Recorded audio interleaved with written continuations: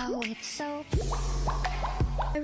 everyone. So basically I'm really stressed right now because I recorded this and it still doesn't work, and oh my god, I'm so stressed. Anywho, we're going to do this mermaid-ish look or somewhat creature. First off, we're adding foundation. I'm using a darker so I don't look that pale, you know. We are blending it. Yes, we are highlighting our face with concealer and again blending it out. Set it with translucent powder. Once again on our eyes, we will set it with translucent powder too. Then add really light orange eyeshadow. I don't know why here it looks really dark. For a transition / base. Also adding pink shadow in your crease.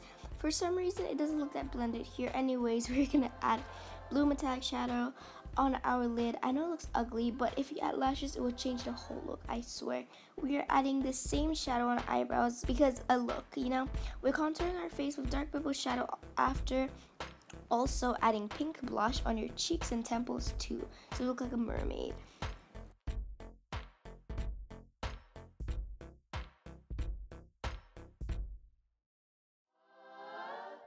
Okay, so you're not supposed to put glue. You're supposed to put, like, add liquid highlighter, but for some reason I added glue. I don't know what's wrong with me. And then add glitter, so with Gucci. On the collarbone, you should contour with purple shadow.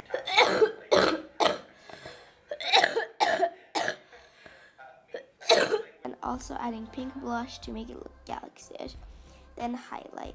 Now we are using the Intense Butter Gloss by NYX Cosmetics in the color Black Cherry Tart.